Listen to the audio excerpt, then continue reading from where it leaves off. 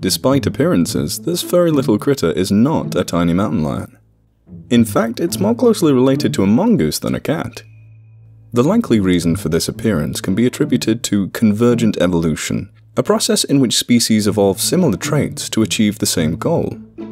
Since there aren't any true cats on the island of Madagascar, these strange mammals took their place. Fossa and other members of Eupleridae first appeared in the fossil record around 18 to 24 million years ago, during the Paleogene period, and it is currently thought they got to Madagascar from mainland Africa via rafts of vegetation. Being the size of a Jack Russell Terrier, Fossa are not very large animals. Males tend to weigh around 6.2 kilograms to 8.6, whilst females only weigh 5.5 to 6.8.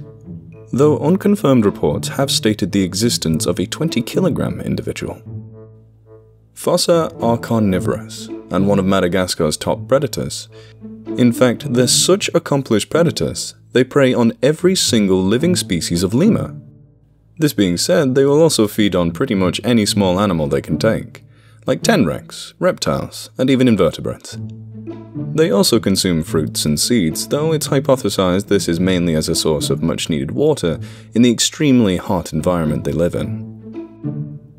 The fossa is found in all known forest habitats throughout Madagascar. From dry deciduous forests, rainforests, and spiny forests, they tend to feel at home anywhere lemurs are found in abundance, though they are seen more frequently in humid environments.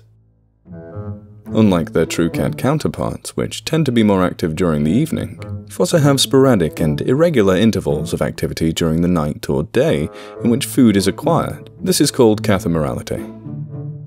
Perhaps one of the strangest things about fossa is how they reproduce, and that's because of the female's anatomy. You see, female fossa are actually born with a penis, or a pseudopenis, which is a structure that superficially resembles a male's genitalia. As females get older, this reduces in size. It is thought that this evolved to lower harassment shown to them by males until they are ready to reproduce, and lower aggression shown to them from territorial adult females. Said females are polyandrous, typically mating with multiple males in September and October. And they tend to have a tree specifically for this, with almost all intromissions taking place in the canopy. I was lucky enough to speak to Claire Rigby, an ethologist with extensive knowledge of endangered species, who would tell us about the threats these animals are currently facing.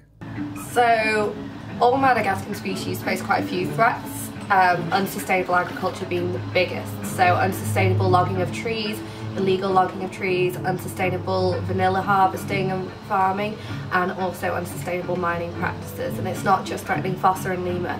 Species like the golden mantella are critically endangered, can only be found in 14 ponds on the whole island, an island as big as France.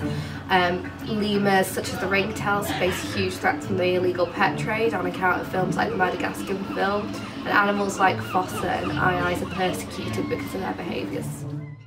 If you would like to learn more about these fascinating animals and the ecosystems they live in, I suggest checking out the series Our Planet, narrated by Sir David Attenborough. They do a fantastic job of capturing these incredible creatures out in the wild, where they truly come into their own.